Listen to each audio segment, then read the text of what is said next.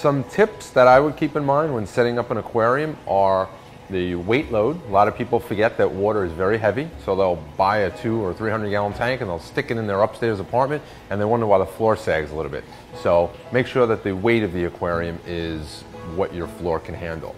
You also want to make sure you level the aquarium. A lot of people don't do that. They think it's just a piece of furniture. They could set it up on their floor as is.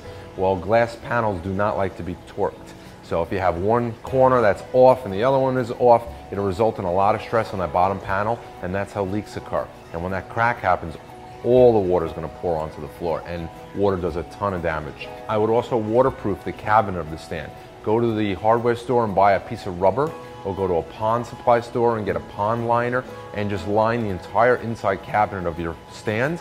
If you have a canister filter or a wet dry filter or a refugium sump, this pond liner will help to trap the water. It creates a bathtub inside, well, a bathtub liner in the cabinet of your stand.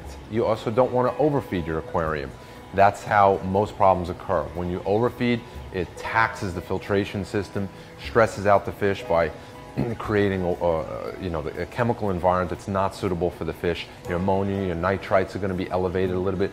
When the fish are stressed, their immune system is compromised, and that's when disease kicks in.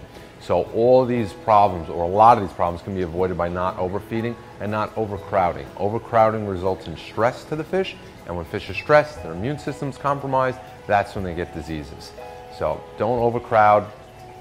Make sure your tank is level. Make sure your floor can handle the weight. Don't overfeed, and always do regular maintenance.